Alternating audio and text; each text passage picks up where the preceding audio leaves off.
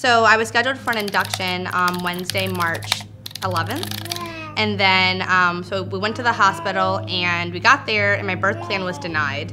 And so speaking to my husband, we made the decision that this wasn't the hospital that we were gonna have our daughter at.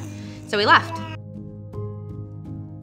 My name is Kayla Tolar, and this is our daughter, Elizabeth, and she just turned 1 year old. First time moms, this is all pretty new to me, so I called and said, hey, my birth plan was just denied. This is what I have going on. I'm waiting for labor to happen spontaneously on its own. Can you accommodate that? And they said, absolutely. Here at Lakeview, we have 7 labor and delivery rooms. We have 11-bed NICU. It's a level 3 NICU for our infants, our critical infants. We do have an 18-bed newborn observation unit and an 18-bed OB-PEDS unit department. So that's obstetrics, postpartum, and pediatric population.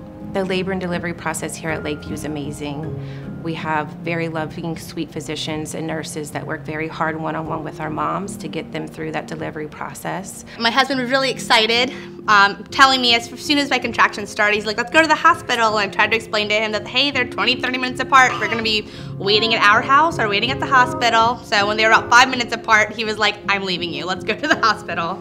We got checked in and my OB was called, so he was on his way, and we had an on-call nurse who was there. And so she came in and I told her my birth plan. I told her exactly what I was looking for. Like one example would be that I didn't want to be laying in a bed hooked up the entire time, and they were perfectly okay with that. I had the same nurses, which I really liked. I had, I think, a total of 3.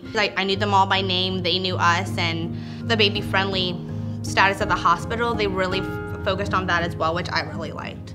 So after labor, we got all cleaned up and we moved over to one of the postpartum suites, and it really was a suite. So it was spacious, it was private, so it was just us and our little family. And it was that evening, they wheeled in a steak, it was steak, baked potato, I think a shrimp skewer, and then there was like 2 or 4 cupcakes, and it was very, very nice. And it was good that it was not just for me, it was also for my husband. She got here at 4:45 p.m. on Friday, March 13th, the first day of quarantine last year.